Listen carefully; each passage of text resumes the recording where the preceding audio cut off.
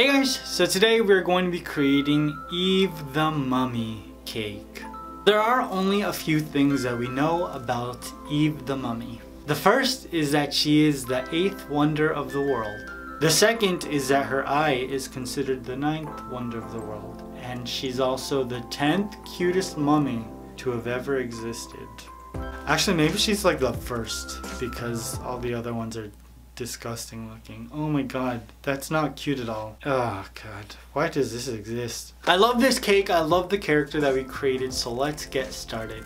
I'm Teresa calling from Dr. Chung's office, and you're watching your cholesterol levels because they are really high.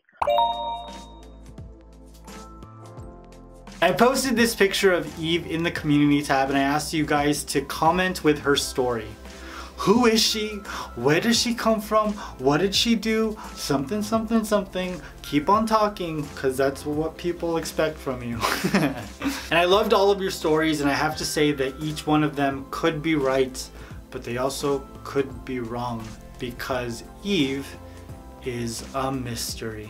Now to create this cake, the first thing I'm going to do is level off the top of two 6-inch half dome cakes. I'm also going to be using two 4-inch round cakes. Now instead of leveling off the top of the 4-inch round cakes, I'm just going to carve off some of the caramelization at the top and use the cake humps as part of Eve's body. Now to stack all of my cakes, I needed to create a support system. I'm using PVC pipe. I just hot glued PVC pipe into the middle of my cake board, and when the glue hardened, I started to stack my cakes. So I'm inserting my 4-inch cake upside down into the middle of the PVC pipe. Then I added buttercream into the middle of the cake, leveled it out with my offset spatula, and then added my second 4-inch round cake. Now Eve's head is huge compared to her little tiny body. How does a tiny body support this big old head? I don't know. It's very inconsistent, but it's also a cartoon. So I started to carve away at my 4-inch cakes, and I carved away a lot. If you've ever been to Costco, they've got these huge chocolate chip muffins. You could probably use that and not have to bake these 4-inch round cakes. It's like I whittled it down to pretty much nothing. Now I added a pipe coupler for support, and I just hammered it into place with my serrated knife.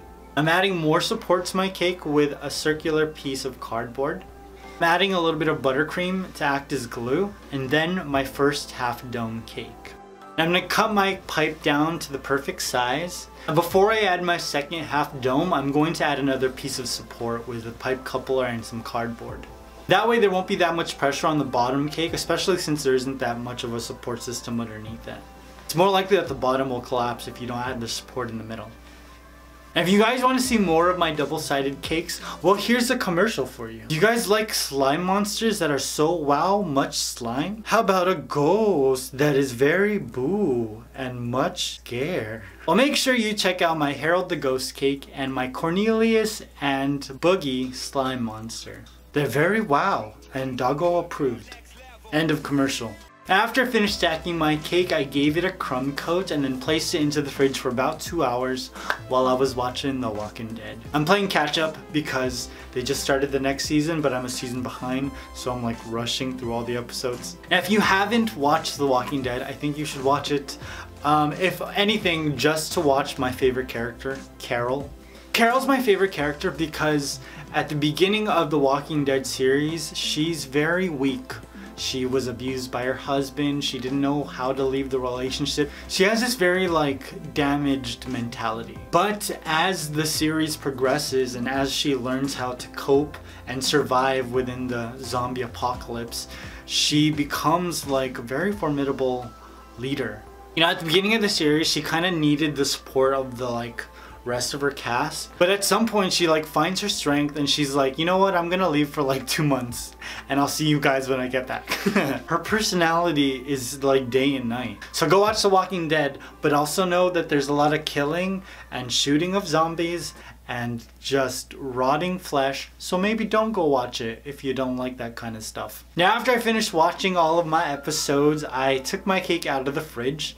I placed on a black glove and wet it with some water. I just ran my hands all over the surface of the cake so that I could prepare it and smoothen it out for the fondant layer. You can definitely put a second coat of buttercream, but I was the only one who's gonna eat this, and this is kind of like a single serving cake because there isn't that much cake in it. So I don't like buttercream, so that's why I didn't add it. Now the writings about Eve were very minimal because most of them were destroyed by her haters. That's right, I'm talking to you, Janet. Nobody knew anything about her, and because people don't handle the unknown very well, they're just like, you know what, maybe people in the future don't need to remember her, so we'll just destroy all of these hieroglyphics, that's fine. So what imaginary scientists have been able to gather from the hieroglyphics that remain are that she was the daughter of a nobleman who tried to overthrow one of the pharaohs. Or, hold up, maybe she was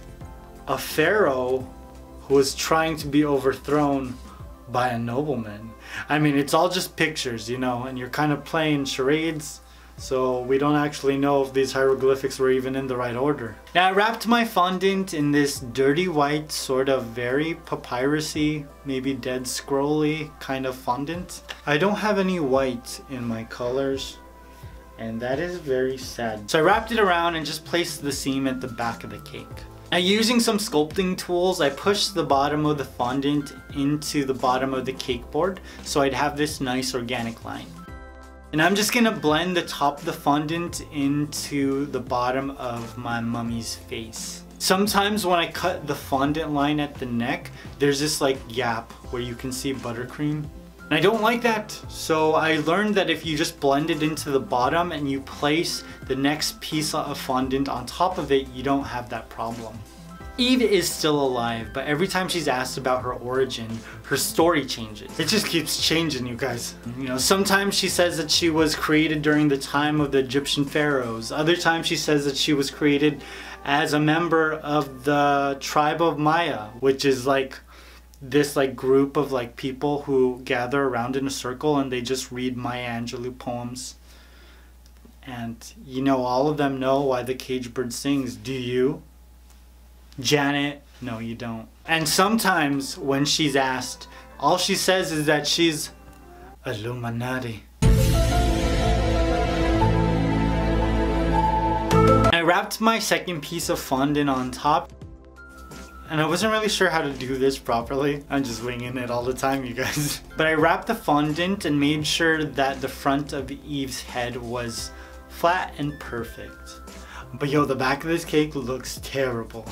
Now I smoothed it out as much as I could, but I knew that her eye was going to be in the center of the back of her head. So I just smushed it enough so that it was flat around her eye. And then I cut away all of the excess fondant. My cookie cutters were all too small to create Eve's eye, so I'm using my cookie cutter holder. I just made an imprint and then used a paring knife to cut away the excess fondant. Then I created her third eye with a round piece of red fondant. After that, I just started to add all of my mummy strips. Now to give my character a little more depth, I'm covering her with 2 different colored strips. Some of the strips are a shade of gray darker, and then the other strips are like 3 shades of gray darker. Now I drew Eve before I even started making the cake, so I just used my picture as a guide for where all of these strips would go. Just made sure that each of them was the same thickness and length so that I could get all of her features just right. Now when I was wrapping the strips around the back of the cake, I just winged it. I just wrapped the strips wherever they fell and however I thought they looked nice. Because the fondant morphs so much, it's always going to be different. All of the fondant strips that I wrapped around her eyes, I just cut them a little short so that I could keep it exposed. And then using some fondant tools, I just tried to make it look like the bandages or the strips were torn. Now I'm using a ball fondant tool to create 2 indentations for her front eyes.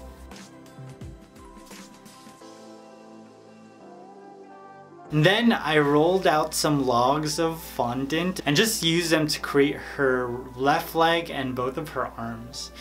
I'm just wrapping all of her limbs in some strips as well, so that they match her body. Now her right leg is made up of fondant as well. I wanted it to look like the bandage or the paper had unraveled. So you just see this little like chicken looking leg. Scientists used to believe that Eve was created and existed around the same time that Egyptian pharaohs reigned. But after carefully examining her exposed right leg, that looks like a chicken bone, they can date her back to the Jurassic period. Now everybody's like extremely confused because like, is she dinosaur? Is she human? Who wrapped her if all there were is dinosaurs? Maybe it was like an alien or something? Is she an alien?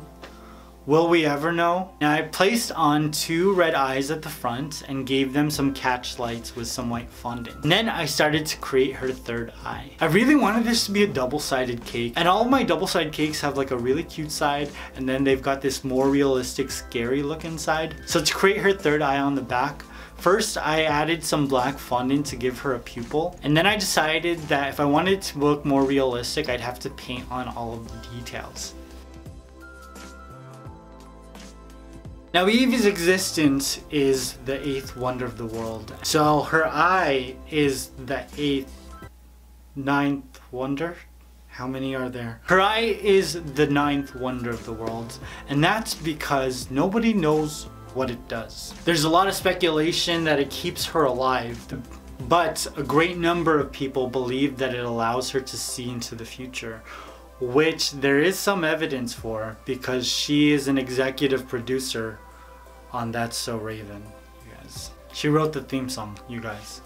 It's the future, I can see, I can see. Why does she say it like that? Oh, come on, Raven Simone. So to finish this cake off, I covered the floor with some black shimmer sprinkles. And voila! My Eve the Mummy cake was complete. So who is Eve? No one knows. Nobody will ever know. I don't think any of us will ever live long enough to get the real story of Eve out of her. But I'm curious, now that you've heard all of the gibberish and hullabaloo come out of my mouth, who do you think she is? And what does her magic eye do?